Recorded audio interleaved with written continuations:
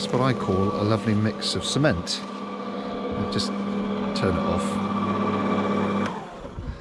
Tell you what I've got to do today.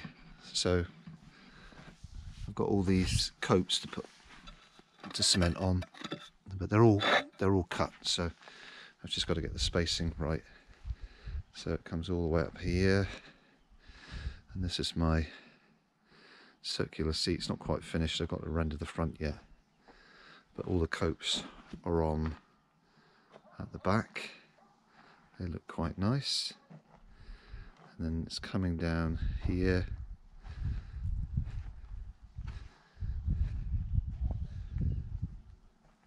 I got to get the levels right. There's a little bit of difference in level, but I'll build that up with the cement. So that's the job for today.